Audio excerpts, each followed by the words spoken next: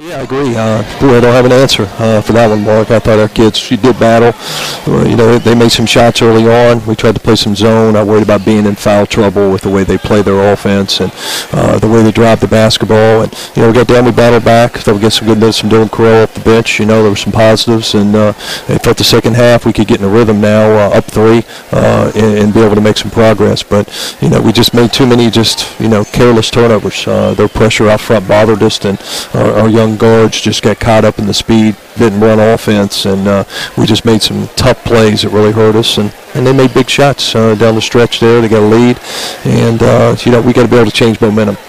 We're so short-handed. We got 4 scholarship guards right now. 2 are freshmen, one's a sophomore, and Brandon Goodman don't practice for 2 days because he really hurt his ankle, and he's out here trying to will his way into doing things. And you got BJ out here, so we're just limited. And no excuses. We got to continue to get guys healthy, and these guys are getting valuable experience. We've got to learn how to win on the road, learn how to take care of the basketball on the road, and learn how to play tougher. And so this will be a good experience. Good news, got 48 hours, got a chance to play again and do something about it. Yeah, he was. They just pretty much soloed him, and he had a big, strong 6'5" athlete on him, and he's got to learn to work and get open.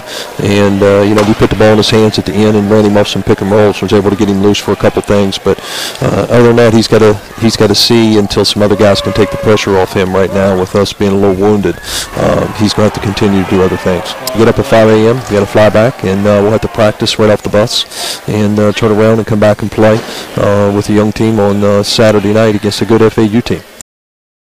Fans, don't forget you can follow the Knights on social media.